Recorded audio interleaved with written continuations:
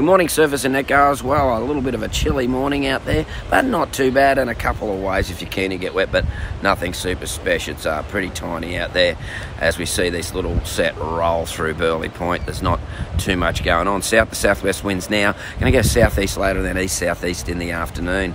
The water temp, about 20-21 degrees, so you need some sort of wetsuit. The air's pretty chilly. Now, it's pretty occasional and a little bit of a wait for waves.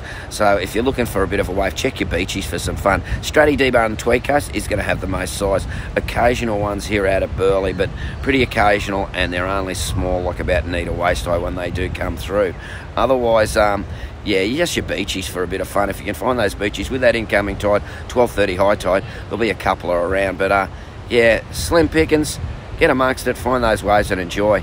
I'll catch you in the waves. Might be better tomorrow.